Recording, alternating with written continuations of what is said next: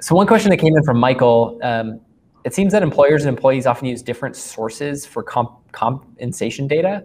Yeah. Have you encountered issues with this misalignment of candidate expectations in the role? And what would you recommend to minimize the difference in expectations of compensation?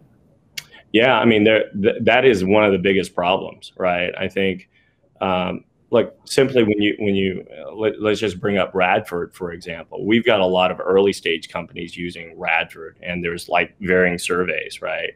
And we're trying to educate our customers on like, hey, you know, the equity data that's being represented in their global survey is based on public company data.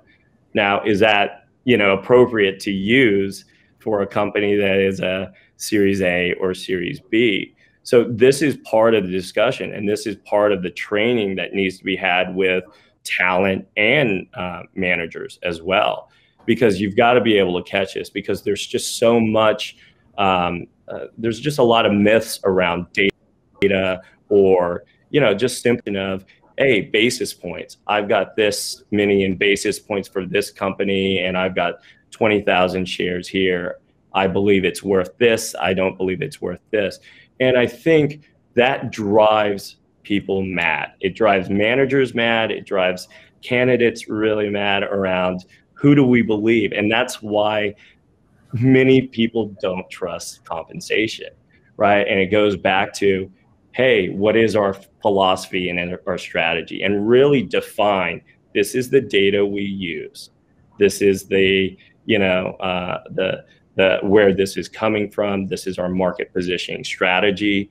And this is how we think about establishment of our salary and equity bands.